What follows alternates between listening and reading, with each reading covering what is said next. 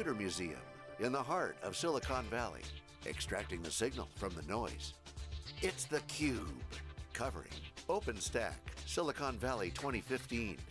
Brought to you by Mirantis. Now your host, John Furrier.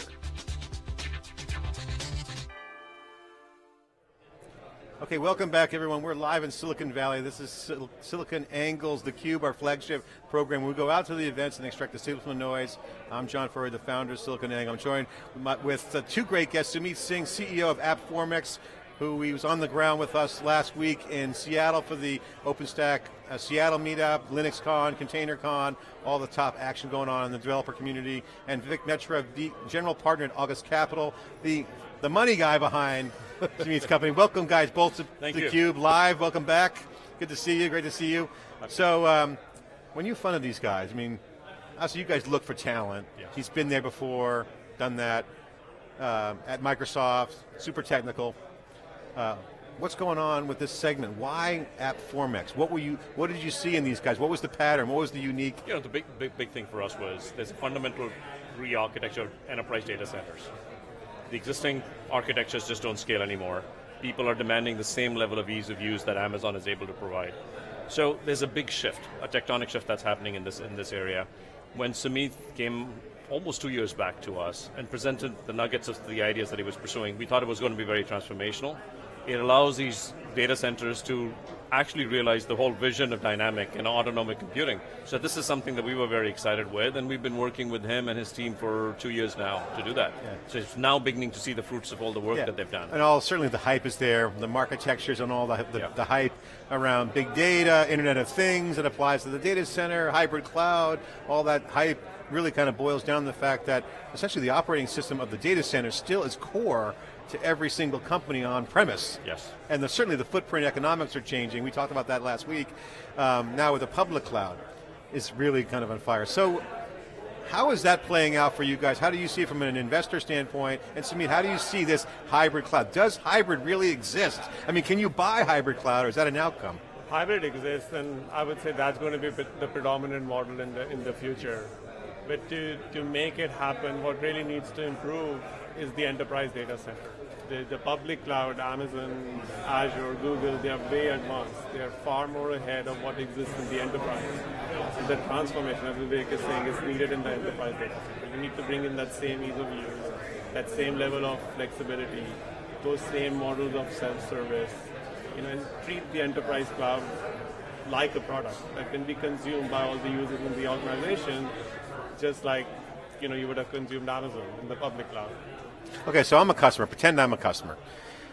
Well, Sumeet, I really don't care about this, that, the other thing. I have a lot of cash on the table I spent, and I'm going to spend on infrastructure. I got this huge data center. I got issues with that, the facility. I have network issues. I got hackers out there. I got the options for the cloud. I got the promise of economics, but the reality is all that's going on, and I got these new workloads I got to push to mobile. So what the hell does that mean to me? So that means an underlying transformation. So I agree with that. If you believe that, what happens next in the customer's equation? Fix the data centers first? Do I go to the cloud? How do you see that? So what I see is happening is that people are using the cloud first while they are transforming how their applications. I mean, the application architectures are evolving as well.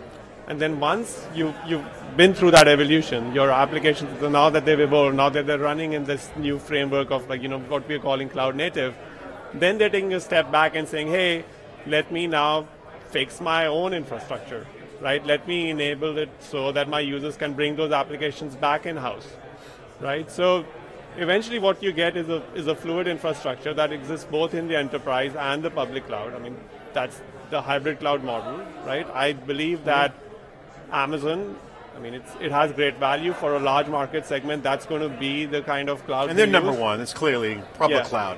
But for most large enterprises, it will be an extension of their enterprise data center. It will not be the predominant. Vivek, you want to comment? Yeah. So what I would say is, the enterprises are looking at it and saying, how do we re-architect it? And then they have choices. And I think a lot of it will be application driven. So there are certain applications that are much better delivered through a SaaS-based model, right? Clearly Salesforce, Workday, whole bunch of stuff. So the enterprise, a bunch of applications will move pure play SaaS. Then there's a certain set of applications that will move to an enterprise public cloud. And then there will be a set of applications that will be run on the enterprise side. So as these architects are thinking, they're figuring out what applications can be migrated and at what level. And so I think all of these things will exist. I think there will be SaaS, a lot of applications move to the SaaS, a lot will be public cloud, and a lot will be to private cloud. So those are the three. So it's almost tiering based on the use case or the environmental factor. Yeah. So if you're Google, Facebook, Salesforce, your internet company day one, you're cloud native. You're cloud native. If you're Box or Dropbox and Workday, you're the new startups, you're cloud native because it's the best fabric to develop on. So I don't think it'll be one or it'll be all of those, and it will take a long time to make those. But the enterprise guys who have built on the 1980s TCP/IP open standards movement now have minis and all that stuff legacy built in. That's not trivial. That's not trivial to move. That's hard. And the facilities overhang is hard. You just have to wait for the last set of users to die before you can migrate stuff over. Okay, so Vivek, I got to ask you, because I love having the VCs on the cube because they're under the hot seat and pressure, and you got to be nice to everyone. I got to ask the hard questions. How hard is it to invest in the enterprise, and how hard is it for entrepreneurs to succeed? It sounds so easy. The enterprise is where the action is. So it's not that easy. It's not. Could you share your perspectives? No, it's not that easy. I think everyone go-to-market, technology, incubation of the companies, and you guys have been in stuff for 2 years. Share the challenges of enterprise. So one of the great things that has happened is it's become a lot easier to start companies. Because now you don't need to buy expensive infrastructure, you don't need to buy expensive computing equipment.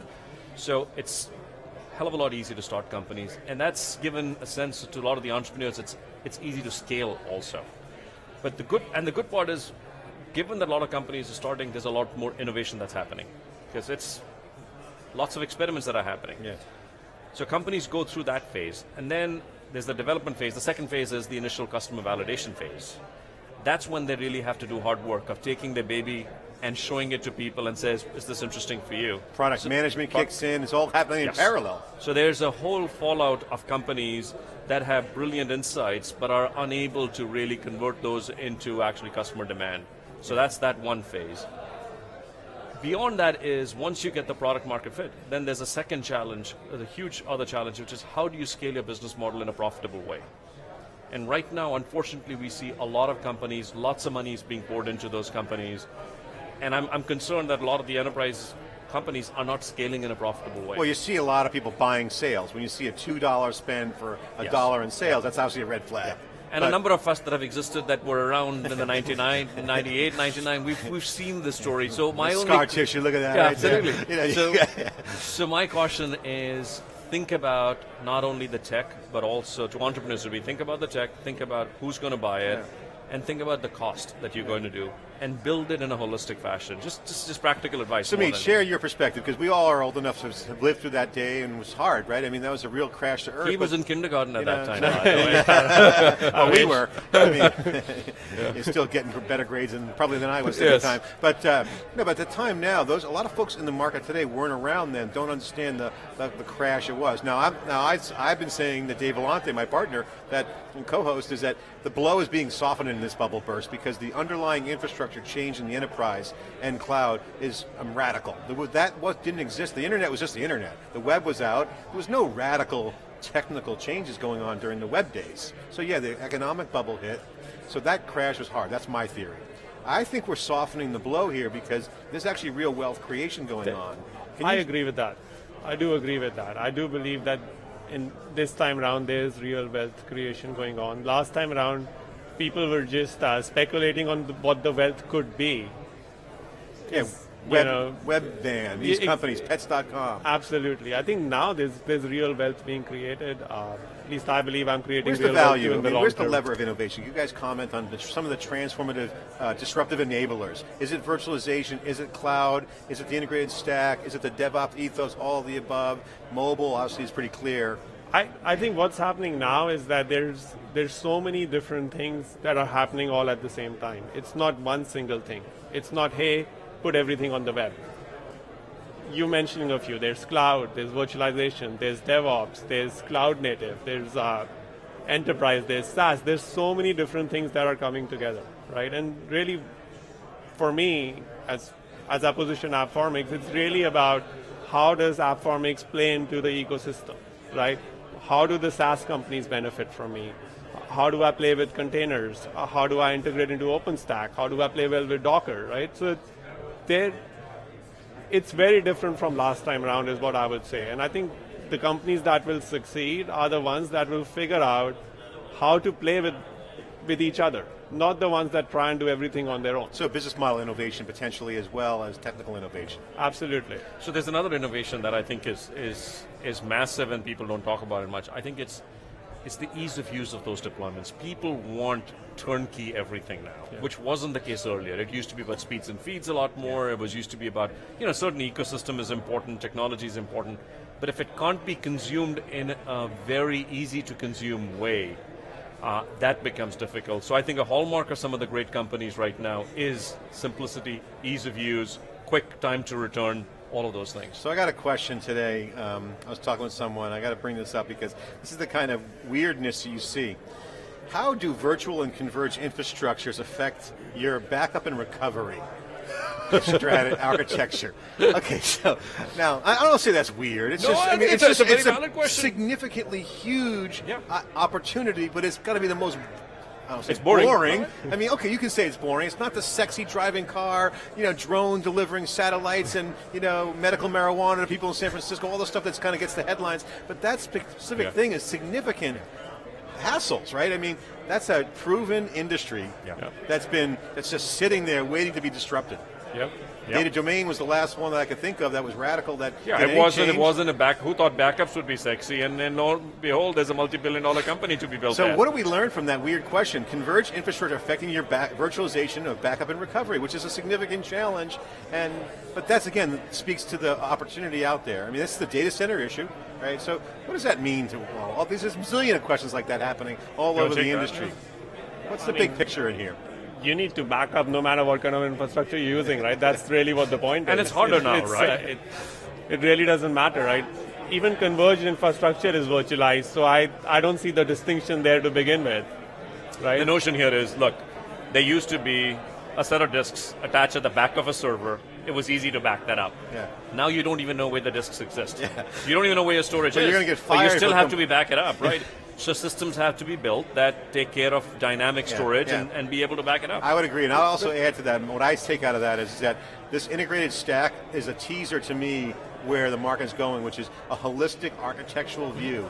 Most people think of backup and recovery like a silo, we'll get to that later when we're done fixing our core architecture, but in reality, I think what I'm hearing is the engineering mindset is a holistic architecture.